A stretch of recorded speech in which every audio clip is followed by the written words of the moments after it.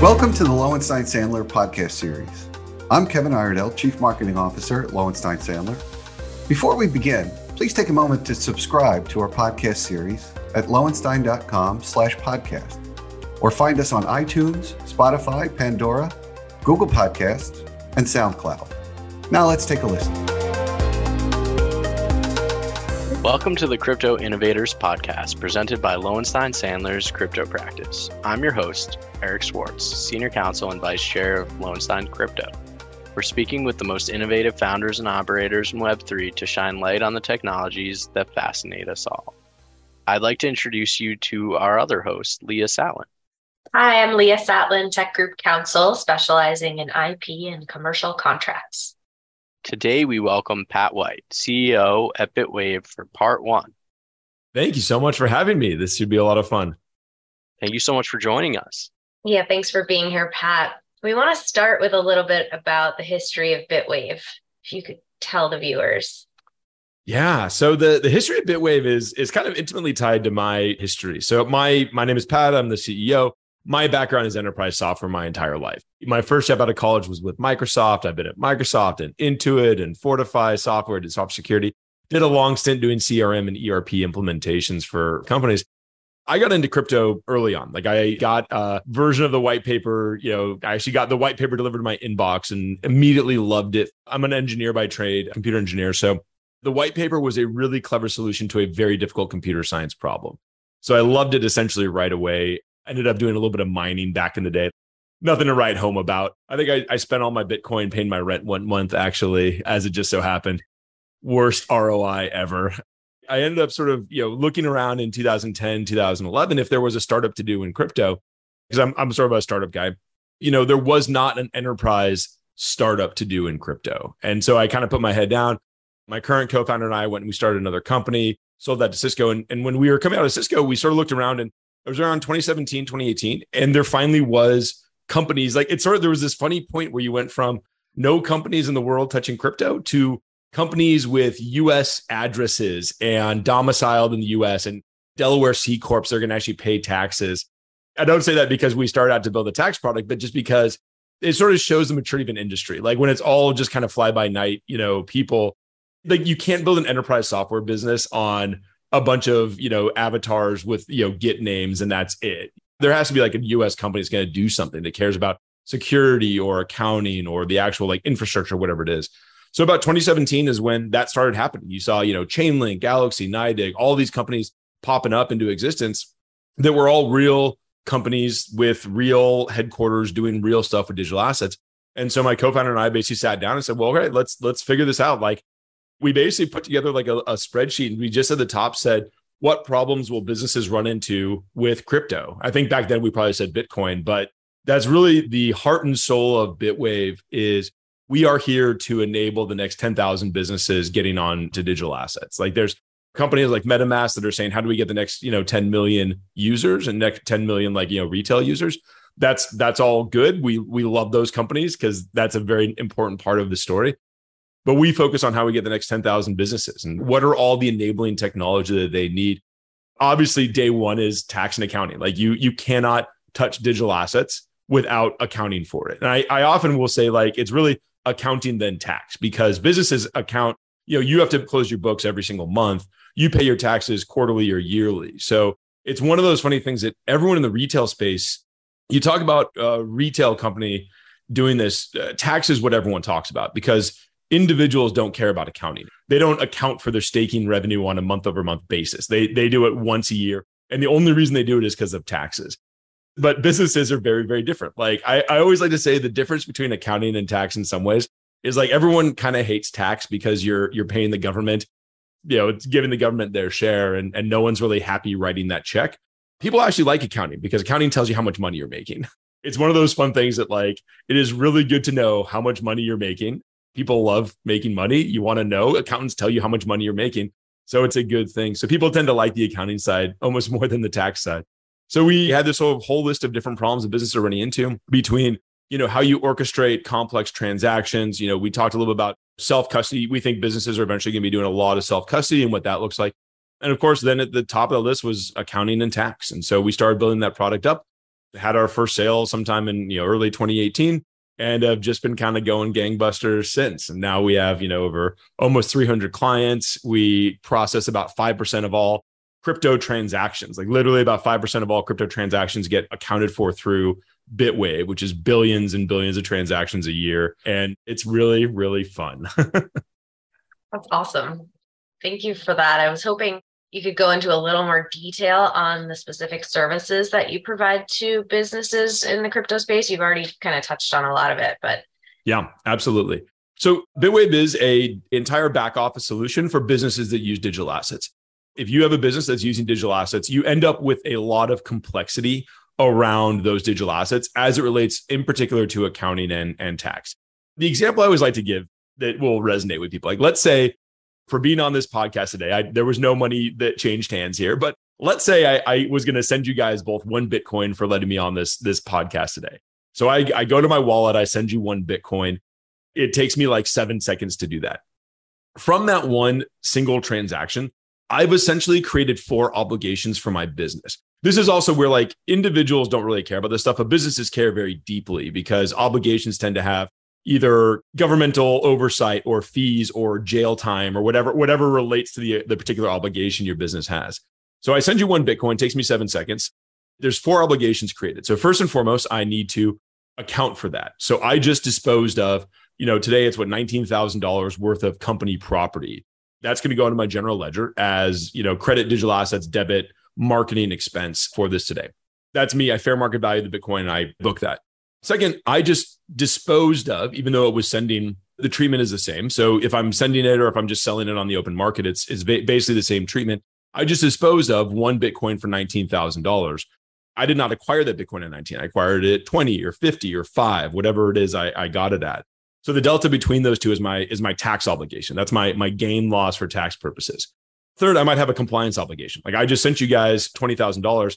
In the US, that requires me to do a 1099 MISC or some sort of like W-9, whatever it is, company to company. Like there is a reporting requirement. In 2024, I'll have to do an 8300. You'll have to do an 8300 form on this.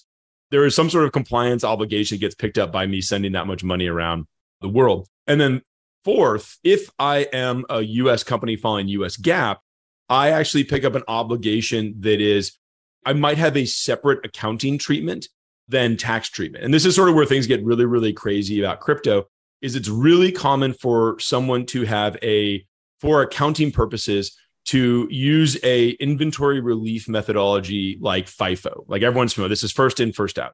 So you will use, for accounting purposes, you'll use FIFO with impairment, which is a methodology where you actually mark the asset down, but never mark it back up. So you basically take a P&L expense, and then that P&L expense gets offset by a larger realized gain when you dispose of the asset. We can get into that more if anyone's interested, but it's a fun part. But then tax, you don't do that. Tax, whatever you sell the coin for is your cost, as you're disposed, whatever you bought it for is your cost basis. Like there is no modification of the cost basis. And with tax, you can use something like Spec ID. So we will often see people with like Spec ID for taxes, FIFO for accounting purposes. And as soon as you do that, you've essentially bifurcated your tax and accounting books. And you actually have to keep track of 2 separate realized and unrealized gains and losses that you might have to put in your system. So there's these 4 obligations that come up. And what Bitwave does is we basically go to the blockchain. We track all of your transactions on blockchain, on exchanges, on anywhere that you might have a transaction. We help you account for it. So we give you a bookkeeping interface that says, hey, you got one Bitcoin deposit. This would be you guys. You got one Bitcoin deposit today. What was it? Oh, it's Pat White gave me some marketing revenue or our sales services revenue. By doing that one action, which is that one sort of thing of categorizing that transaction, we then give you all of the other components as a sort of a happy side effect. So getting sort of more technical on the accounting side, we sort of help you build a base ledger from this sort of day-to-day bookkeeping. So you build up a base ledger, and then we help you project that into multiple adjusting ledgers. So from the base ledger, we project it into a tax adjusting ledger that gets you your tax realized gains or losses, a US GAAP adjusting ledger that gets you US GAAP realized gains and losses and impairment expenses, and then anything else you need. DeFi adjusting ledgers, management reporting, all of those things are quite easy in Bitwave. There's a whole bunch of other stuff around treasury management and DeFi and all these crazy things, but that is the heart and soul of what we do is basically make it very easy for you to account for your digital assets. Amazing. Not to be redundant, because it sounds like, these accounting and tax issues are probably the biggest challenges that businesses are facing when they start operating in this space. But do you want to elaborate on any specific challenges that you see businesses facing and that they should be thinking about when they enter into the crypto space? A lot of the challenges tend to be, as with all things in human society, they tend to be human problems, not technology problems per se. I mean, some of the tech is tough, but like you have solutions like Bitwave out there so that any business that wants to do this can get into it. It's more like, different companies have different levels of how powerful their CFO is. I know it's sort of a funny way to say it, but like if you're a startup, your CFO doesn't exist. So he's not very powerful at all. If you're a Fortune 500 company that reports quarterly earnings and you don't have a charismatic CEO like Elon Musk, your CFO is probably the single most important person in the company. And so you end up in this situation where, like, if you are, let's take General Electric. I have no inside information, so this is purely hypothetical. But GE is, they're sort of split between a very large finance org because they do, all the loan servicing and all that kind of stuff. And then their kind of product side. Their CFO is an incredibly important human being, incredibly influential at GE. If GE is like, hey, Bob, we're gonna buy $1 billion of Ethereum, he's gonna be like, ha. No, we're not. No, we're not going to do that today.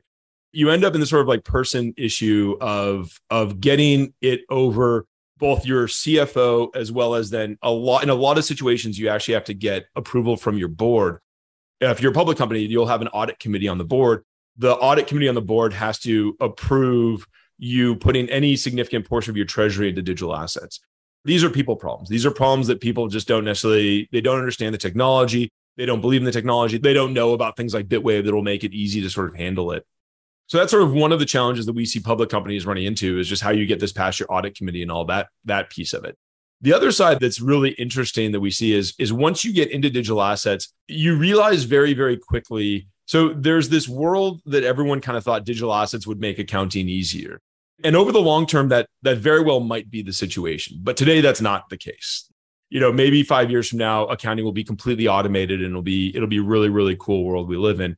Today, that's not the situation. And so you basically, as opposed to a bank account where when you make a transaction, you see a line item text on that bank account transaction, Wendy's, McDonald's, GoDaddy buying that.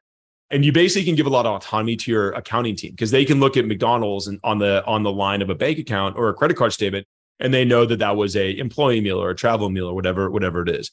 Crypto is not like that. Crypto, you see two addresses that are 32 character, 24 character random strings, and you have to basically turn that into some sort of knowledge. So you end up having this feedback loop that you need to have between your accounting team and your ops team, the people spending the money and the people accounting for the money, that you actually don't always have in the real world. Now, there's a lot of stuff you can do to get better at that. One of the things that we talk about is something called wallet hygiene, which is, I think it's a term we coined, or maybe one of our partners coined it. The idea is if you're really good about segregating use of wallets. So you have one wallet where you always pay marketing expenses. So when I pay you guys for this meeting today, I promise no money change hands for this. I have a wallet that's called, podcast marketing expenses, and I pay from that wallet. And then my bookkeeper can write a rule in Bitwave that says, hey, anytime you see money going out from this wallet, automatically categorize it as podcast marketing expenses. So we call this idea wallet hygiene, where if you're really good about segregating your expense wallets, your revenue wallets, all the different things that you want to do, and you take that very seriously, you can make your life a lot easier. And that's something that we end up doing a lot of process work with folks on, like how you define that, how you segregate those wallets, all that kind of stuff. The other piece of that I'll mention is a lot of our clients come to us without necessarily thinking about a lot of the controls. Like crypto, because you are controlling your own money, you should be thinking about it like you have a bar of gold sitting in your laptop bag or in the back of your room or something. So like if you thought about it like that, you would immediately, your brain jumps to like Fort Knox. We're going to have guards. We're going to have contingency plans, all this kind of stuff. People tend to come in and not think that way. We've seen clients come in that have their co-founder has a MetaMask on their laptop with $10 million on it. It is a fundamental risk to the business. It's a risk from a fiduciary controls perspective. It's a risk from if you were to ever go public, like you can never have anything like that. There's SOX issues, there's control issues, there's monitoring issues, all this kind of stuff. And so is one of the things to also think about is there is an OPSEC piece of this of how do you properly secure all of your various keys? How do you make sure that you have access to the funds that you think you have access to? All that kind of stuff. And that's, again, we're Bitwave. We have some solutions around there that we kind of help with some of that stuff. That's my advice. Wallet hygiene. If you take nothing else from this podcast, as you get into crypto, just think about segregating wallet usage for different activities. That's some incredible advice, Pat. I think folks at home should definitely take it super seriously, because I know from our perspective, those are some of the biggest hurdles in representing startup companies in this space and projects all across the world.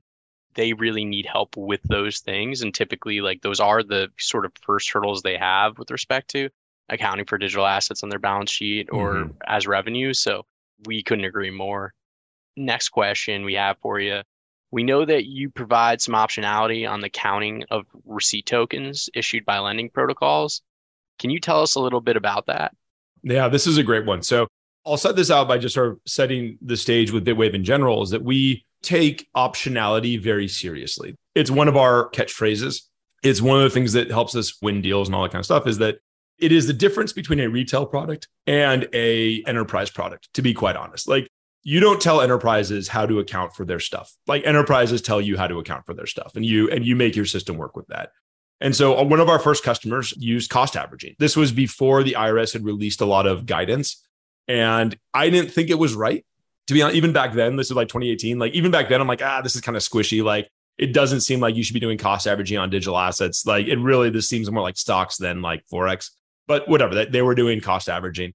And, you have two options. You either tell them, pound sand and walk away, or you say, all right, we'll support that. And so very early on, we supported FIFO, cost averaging. We added spec ID on the accounting treatment. We were the first people to ever have impairment. I mean, everything, we basically do whatever our clients kind of ask for. So where that gets super fun is DeFi, because there's a few different places where there's a ton of open questions in the space that our kind of mentality comes into play. So the first one I'll talk about, which sets the stage, is ETH to WETH. So this is one of the biggest debates. I don't know if you would call this a debate or just a lively conversation or what, in the crypto accounting world and the crypto tax world, is when you convert Ethereum to WETH, which is wrapped Ethereum. For people that aren't familiar, it's ETH that is smart contract controlled to be linked to an ERC20 token. That might not make any sense to you, but the important part to remember is there is no counterparty. It is a conversion of a token to another token that has no counterparty. The counterparty is the Ethereum network. It's all run off of a smart contract. And so the question is when I do this conversion from ETH to WETH, is that a taxable event or not? And about half of the big four say yes, half the big four say no. And even within the big four, you'll have different groups in the big four actually disagree on this. So we've gotten like two different customers that have the same big four auditor that have different advice on how to do the treatment here, which is just part of the fun of the crypto world here. So you have to be able to set, is that taxable or not? So we have this whole process where you can basically, you go in and the bookkeeper always does the same thing. The corporate accountant just goes in and sets it as a trade. But then you as the tax manager can go in and you can set up wrapping treatments behind the scenes. So you can say, okay, ETH to WETH is taxable, or ETH to WETH is accounting gain loss, or whatever you want to do. That sort of sets the stage. Is that we tend to think about this in terms of, you are going to get sometimes conflicting advice from different people. So you have to be able to support whatever it gets into. DeFi is the same way. So when I go into a DeFi liquidity pool, like let's say I'm going into a Uniswap pool. If people aren't super familiar with that, the way it works is that you go in with two tokens and you get a liquidity pool token back. The underlying mechanism is that you have to put in two tokens that approximately have the same USD value behind them. So I'm going to put in, let's say 1 Bitcoin and 10 ETH is that's about what the ratio is today. So I go to a liquidity pool, I put in one Bitcoin, 10 ETH, and I get out an LP token. There are a lot of questions about how to do that treatment. And honestly, is completely and utterly unsettled law in every form of the term. So what you might want to do is you might want to do a very, very simple tax treatment, which is I'm disposing of the BTC, the ETH, and the fee. Like, that's super important because there's also a fee component. I'm disposing of those three assets and I'm acquiring that LP token. I want to transfer that. I want to carry forward that cost basis.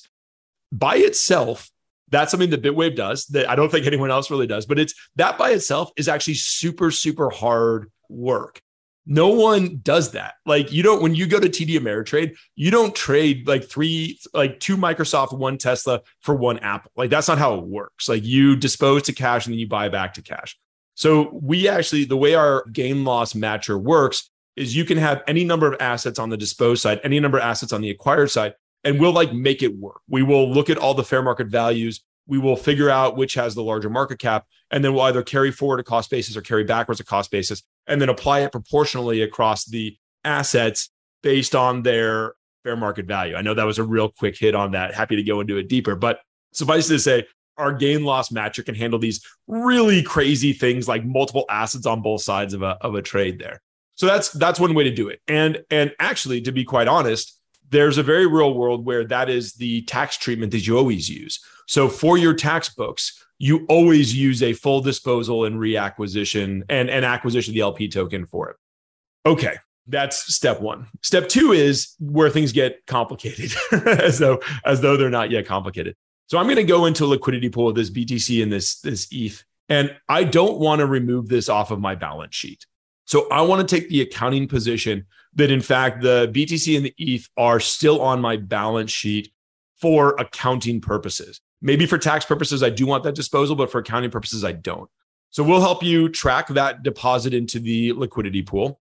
There's a lot of different ways you can kind of handle this, but the way you can think about a liquidity pool, it's a big bucket of these assets, and anyone can kind of add or subtract assets at any time, and moving the bucket into alignment with kind of a target of, like half of the assets are the BTC, half are the ETH. You want to make sure those two values are the same. So those prices are constantly changing. So what we can do is we can track your deposit into the liquidity pool, potentially pick up any trades that happen along the way. So there's a lot of ways that you get into these liquidity pools. You might actually execute a trade for, like, let's say USDC into ETH to get into this pool. So what leaves your wallet could be BTC and USDC. What hits the liquidity pool is going to be BTC and ETH. So you've already picked up a trade there. So our system will pick up that trade. We'll then look at your balance at the end of the block. You might have picked up another trade due to movements within the block. So as other people are trading on that liquidity pool, they call it impermanent loss, but your position in that pool might have already changed. Then once you're actually in the pool, there's kind of different ways you can do the recognition. We can pick up a daily transaction that rebalances your holdings on your wallet to what your holdings in the pool are. So let's say the price of ETH, 10x's. And so suddenly it's 1 ETH to 1 BTC. The pool will reflect that. So your holdings in the pool actually go from, 10 ETH to 1 BTC to 1 ETH, 1 BTC. That's what you physically have rights to remove from the pool. And so we can actually pick up a trade that says, you just disposed of 10 ETH and acquired 0.1 BTC, something like that. And then we'll actually pick up that trade to keep your balance in the pool lined up with reality. You can also do something even more complicated, which is you can look at the full flow through of the pool at the time. So depending on your Big Four auditor, this is where it gets fun. Your Big Four auditor might have the opinion that you are a general partner in a liquidity pool. So if you are a general partner in a liquidity pool, then essentially you have full exposure to your assets as part of movements within that pool. You are essentially participating directly in that pool with your own assets. That's how general partnerships work in America. And so if that's the situation, then essentially any trade on that pool is a proportionate trade against your assets, in which case you need to track a very large number of trades and you're churning through your own inventory as part of it. And we can create that transaction as well.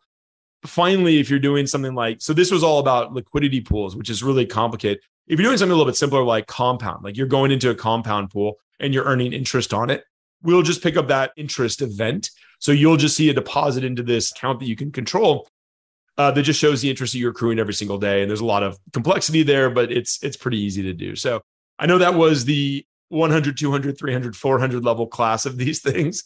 That's how much complexity there is once you get into DeFi accounting. There's so many different knobs to turn. There's so many different people to make happy. You're making your tax auditor happy, your advisor's happy, your accounting auditor. Everyone has to be happy on this stuff.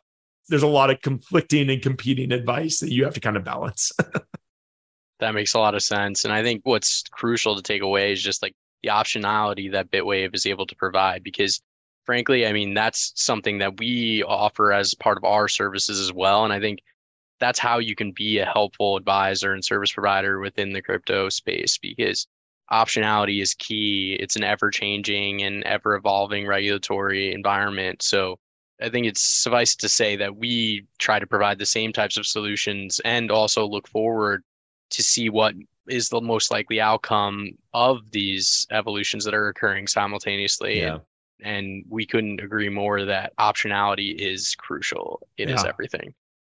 Yeah. I mean, it's honestly what makes it so fun, to be quite honest. Like a few months ago, one of our customers is a Canadian customer following US GAAP. And so they're doing cost averaging, but they wanted to do impairment. I don't think anyone in the entire world has ever built impairment for a cost averaging solution. Like it's really, really fun to do this. Maybe someone on your side, like, in one of the in Excel book or something like that, but from an actual productized solution that is running by, like thousands of users and stuff, I don't think anyone's ever built that. So it's fun to be on the cutting edge, defining these things that no one has ever contemplated before. Like, how do you impair cost average assets? I mean, normally impairment is lot by lot. And so when you apply that to cost averaging, you're suddenly like, it's kind of a bit of a mind twister, brain twister, but that's what we deal with every day. And it's super fun. Agreed. I mean, that's definitely our lives as well. And we love the opportunities to do it. And it keeps us on our toes. And it also keeps us really excited about what's next, because we get that next project in, and we get to think about a whole new world and a whole new place and really help drive forward what the project's trying to accomplish. And then with that, so can you tell us just a little bit, and obviously I think what's most important is we want to kind of lay out sort of the full services that you guys provide. And one of the latest sort of avenues that folks have become really interested within the crypto space and that we've been working with clients on extensively is NFTs. So can you tell us a bit about Bitwave's NFT accounting solutions and offerings? Absolutely. So we are a enterprise SaaS product. So at the base level, it's a software product that you sign up for and you pay for on a monthly or yearly basis from that perspective. So that's kind of the entry point. We have kind of the base user license, which gets you access to a lot of what we're talking about today. We have something called the advanced accounting module that gives you access to SOX level controls for role-based access. We have a pricing module that gets you really, really fine-grained control over pricing. So that's what we haven't even talked about pricing. You guys want to talk about, like, it's like every part of crypto that you like, they're like these scratch and sniffs that you like scratch it a little bit and suddenly you're in this like black hole of discussion. But pricing is incredibly complicated. Like the idea of how you determine your principal market on an asset by asset basis, and then how you actually use that to price assets and how you handle that changing month over month. We have a whole pricing engine that enables that. So that's under the pricing rules engine. We then have the ability to do impairment and all that sort of stuff as part of other modules. So it's per user per month with modules on top of it. The other piece, of course, is we do have an implementation group that helps. We have not set out to be a process defining company and implementer and all that kind of stuff.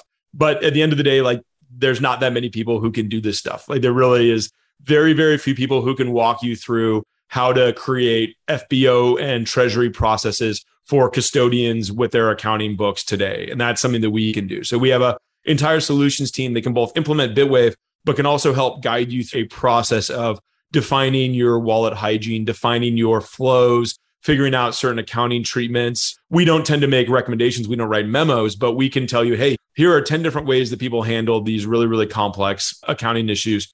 Pick one and we'll make it happen. So we have a full solutions team that can help with all that kind of stuff.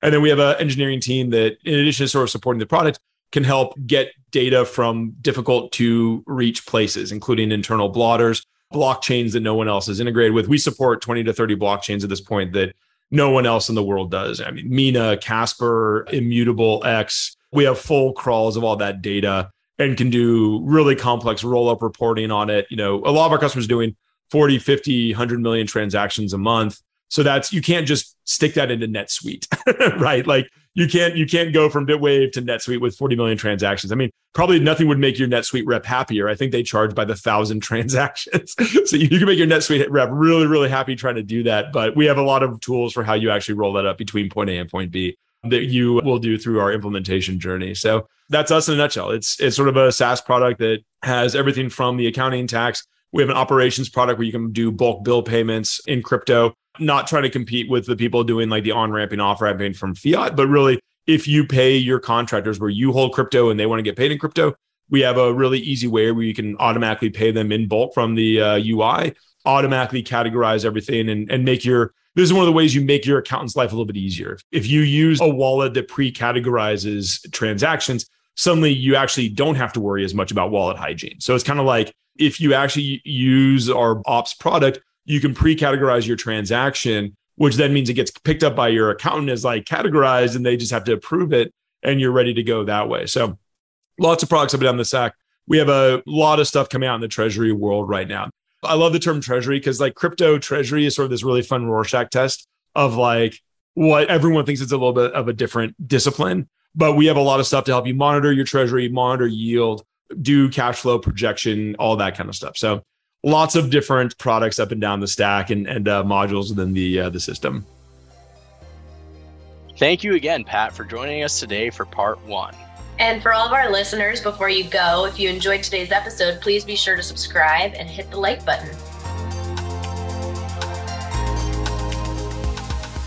Thank you for listening to today's episode. Please subscribe to our podcast series at lowenstein.com/podcast or find us on iTunes, Spotify, Pandora, Google Podcasts, and SoundCloud. Lowenstein Sandler podcast series is presented by Lowenstein Sandler and cannot be copied or rebroadcast without consent. The information provided is intended for a general audience and is not legal advice or a substitute for the advice of counsel. Prior results do not guarantee a similar outcome. The content reflects the personal views and opinions of the participants. No attorney-client relationship is being created by this podcast, and all rights are reserved.